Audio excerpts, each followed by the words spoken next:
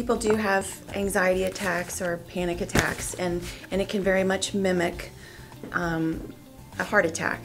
So it's better to be safe than sorry.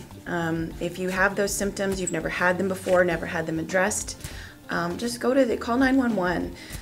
You may waste 4 or 5 hours of your life in an ER, but we can then rule out, no, this is not a heart attack, this is an anxiety attack, and address it. And then when you have those things in the future, you'll have a better sense of what that feels like, and that a better guess that it's anxiety versus actual having a heart attack.